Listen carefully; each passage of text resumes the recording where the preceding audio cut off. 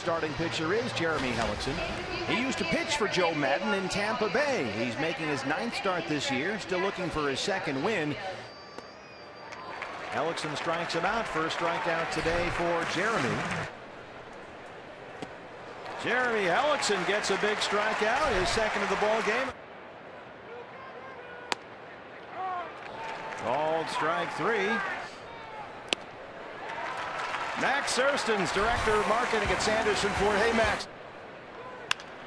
Hard to short. Ahmed, the backhander. Can they roll it? You betcha! Jeremy Hellickson gets the 6-4-3 and gets through a big 6th inning. Nick Ahmed! Got him! Wow, he is special down there at shortstop.